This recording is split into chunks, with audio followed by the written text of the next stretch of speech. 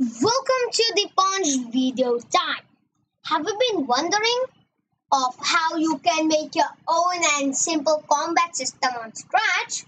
We have come to the right place. In this video, I'm going to be teaching you how to make a combat system on scratch. So in this game, there will be a player which can kick and punch, and then there will be a bag for it to punch and kick. So if you're ready, let's get scratching. First, let's click on our clear sprite and then add a when green flag leg block. Let's make a variable and then let's click make a variable and name it dot state. Then you have to leave it for all sprites and then click OK. Now add a forever loop for setting our costume to dot state. I'll explain this later, okay? Now let's add another one green flag click and then add another forever loop with a if. With two ifs actually. So let's add a key right arrow pressed and the key left arrow pressed. Now if key right arrow pressed, then firstly we'll set dot state shape punch. Now just wait a second. You have to take this step. It is crucial. Now this step is to set your punch, your dot state variable to your punch and kick costume in the exact words. This is because Scratch is case sensitive. Now let's just test it. So yeah, that seriously works. We can duplicate this and set it to hit for our left arrow pressers. And yeah, we can have a nice little dance here. Cool. Now, just one thing. We have to set our dot state variable to idle when we start the game, or else it will be on a punching or kicking both. So that's good. Now, what made this? Did only this script do this animation or the when green flag click? The when green flag wrote it. Ha! That's why I told your dot state to be in the exact costume name as your sprite. Why is that so? See, we are actually switching our costume to this dot state. There you go, your answer. If you do one misstep, your costume won't change. That's your answer. There you go. So then we will wait 1 second. So wait 0.2 seconds, I guess. I think that's a good number. And then we can switch dot state to idle back. Now, just one thing after that. You will have to put the wait kinda 0.5 seconds to make it good. And now for the kick.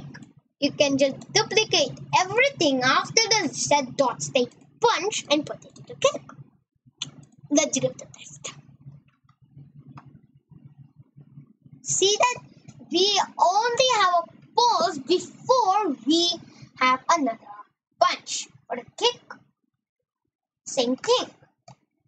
So that is going good till now. Let's make our punching bag. Hooray! Right? So let's click into the back sprite and then add a when green flag leg block. After that, let's put a forever with an if, with two ifs. In these two ifs, in the diamond shape, let's add an AND operator. Just two AND operators. And then in the first one, we will have to put the searching stickman. Oh, for me it's a stickman. Then after that, we'll be checking for the dot state settings. So let's put in equals to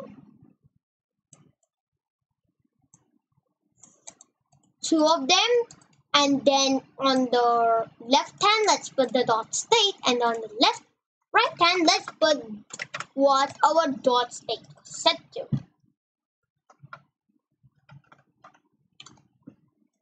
Then we can first, for the punch, we can switch our costume to kick.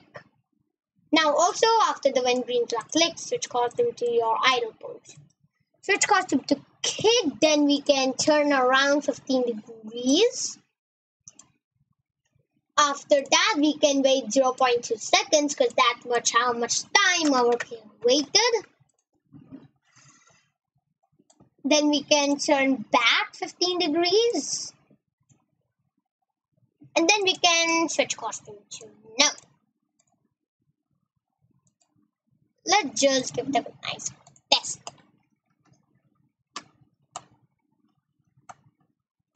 Okay. So that looks good. Let's do it again and have fun.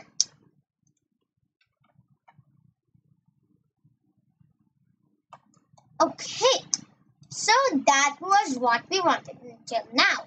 Well, that's not it because we still have the dot state equals to kick.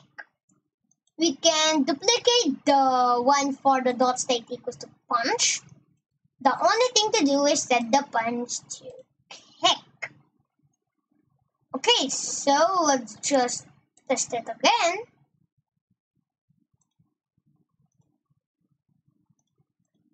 So let's expand this and then click the when green flag clicked.